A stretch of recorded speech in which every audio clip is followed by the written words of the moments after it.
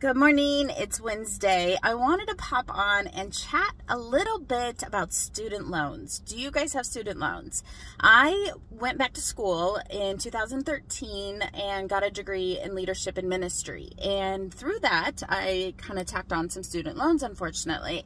But if you guys have student loans, a couple of tips and ideas and some things that I have learned over this last couple of weeks and today is if you work for a nonprofit and you are with the MOHELA group, which I actually am, all of my loans have been transferred over from Nelnet over to MOHELA. Just got off the phone with them. I don't even know how I got on this program, but I got under what's called a SAVE program, which basically means I still don't have to make payments until November of 2024, which is a huge blessing. I work for a faith-based hospital and nonprofit, and so all of my loans were transferred over to MOHELA I think in the summer or so.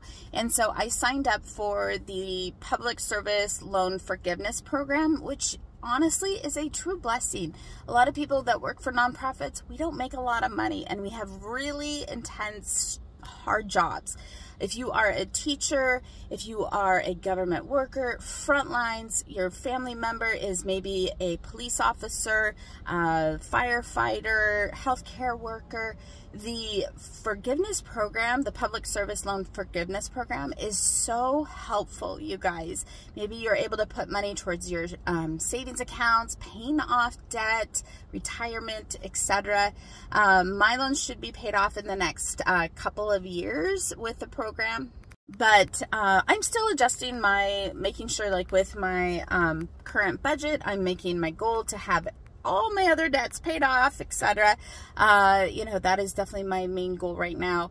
And so if you are unfamiliar with the public loan